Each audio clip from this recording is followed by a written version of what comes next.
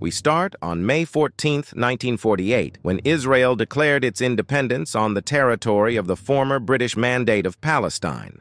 It was immediately recognized by other nations. However, neighboring Arab countries were discontent with the emergence of the new republic and deployed their forces to capture Jewish lands. In the official statement of the Arab League, their goal was proclaimed to be the creation of a united Palestinian state across the entire territory. Nevertheless, Israel, the United States, and the Soviet Union condemned the Arab country's invasion of Palestine as unlawful aggression, while China supported the League's demands.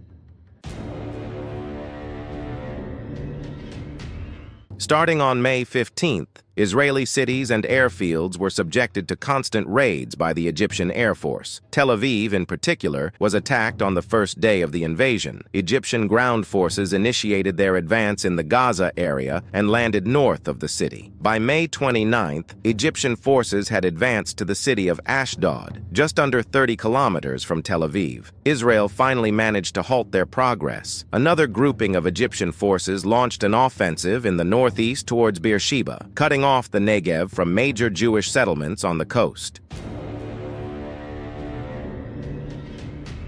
A few minutes before midnight on May 15th, King Abdullah of Transjordan arrived at the eastern part of the Allenby Bridge. At midnight, he fired a shot into the air, giving the command to his troops, consisting of 4 battalions, to cross the Jordan River and invade the western bank. The Arab Legion forces began the capture of Jerusalem. By May 28th, they had forced Jewish forces in the Old City to surrender. The commander of the Transjordanian army remarked with satisfaction, "For the first time in 1,000 years, there are no representatives of the sacred nation in the Old City, and they will not return here anymore." Although western Jerusalem remained under Israeli control, the road connecting Jerusalem and Tel Aviv was cut, and communication along it ceased. The Arab Legion managed to capture the ford near Latrun, controlling this road. The attacks by Jewish forces on the ford were unsuccessful.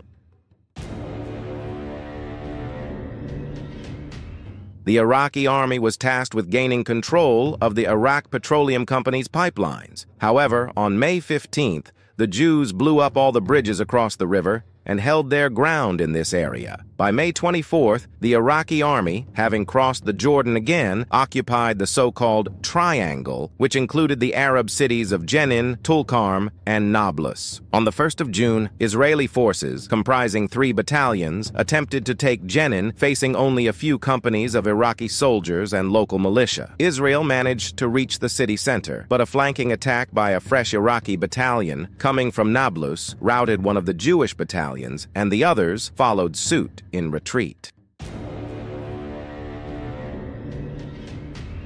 Syrian forces launched an offensive along the southern coast of the Sea of Galilee. By May 18th, they had captured nearby settlements, but by early June, they were pushed back. By June 10th, Syrians had initiated an advance north of the Sea of Galilee and, in heavy fighting, seized a small area of Israeli territory.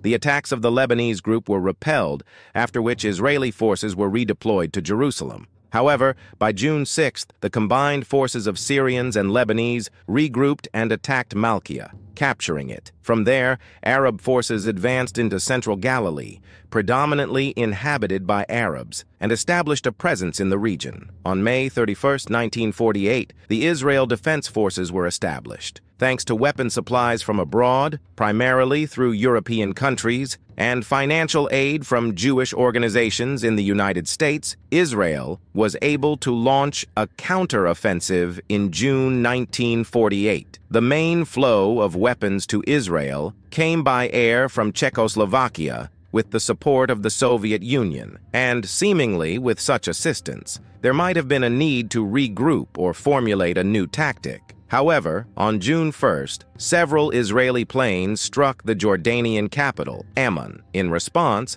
there was an immediate bombing of Tel Aviv on June 3rd, resulting in the defeat of the Egyptian Air Force.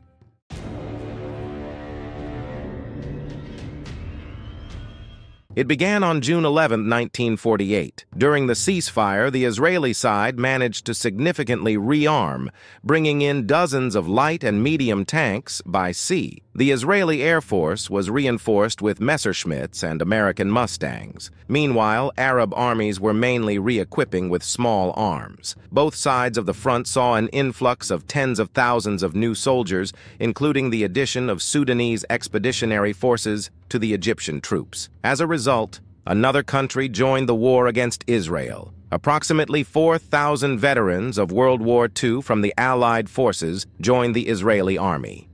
In the north, the IDF, during Operation Dekel, successfully cleared the lower Galilee from Arab forces, extending from Haifa to the Sea of Galilee. The city of Nazareth came under Israeli control, with the Arab population remaining in place, having agreed to surrender almost without resistance in exchange for the Israeli command's promise not to deport the city's residents.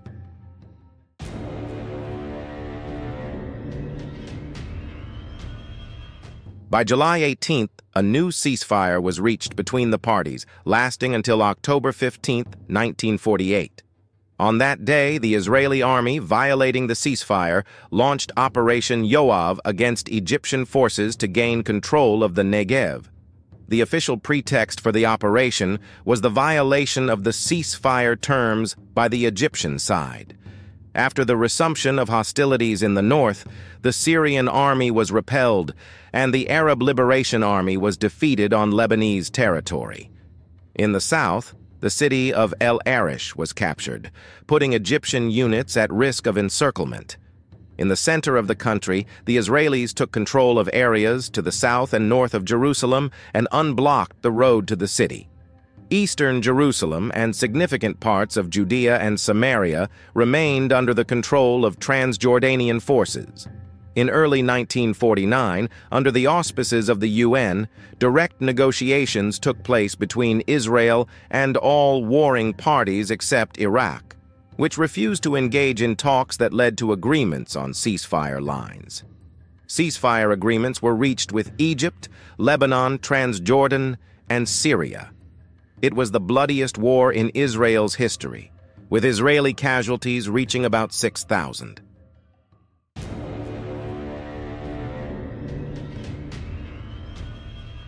About half of the territory designated for the Arab state and Western Jerusalem were occupied by Israel. The remaining Arab territories, as well as Eastern Jerusalem, were occupied by Transjordan and Egypt and remained under their control until 1967.